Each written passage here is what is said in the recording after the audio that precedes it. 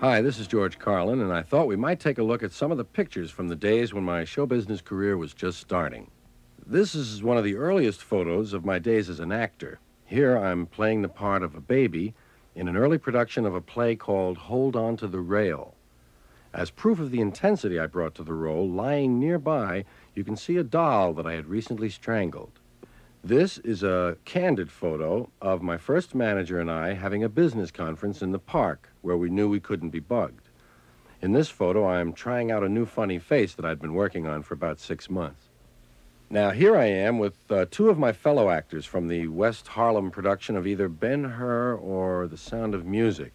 You can't really tell from what we're wearing there because those are our street clothes.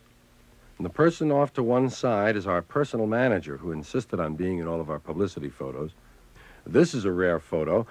This is a photo of me in a singing group called the Mills Brothers. We didn't know that there was already a group in existence by that name. The Mills Brothers sued us, so we dropped two guys and changed the name to Mickey and Sylvia.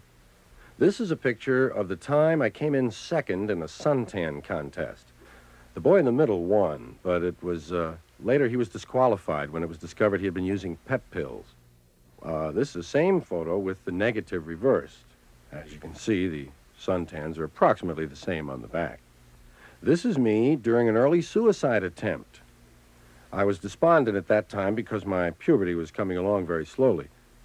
This one was taken during the nationwide search for a replacement for Lassie.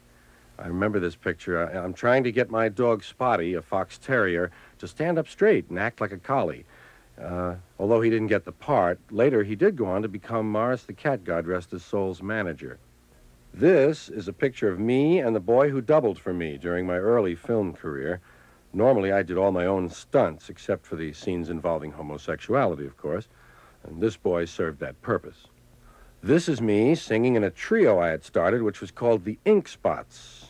Oddly enough, the NAACP sued the trio and forced me to drop out when I couldn't prove there was such a thing as flesh-colored ink. This is my first communion picture. It was so well received that I decided to use it for publicity, and to this day, this is the picture that I send out when producers call and ask me if I'm interested in serious acting.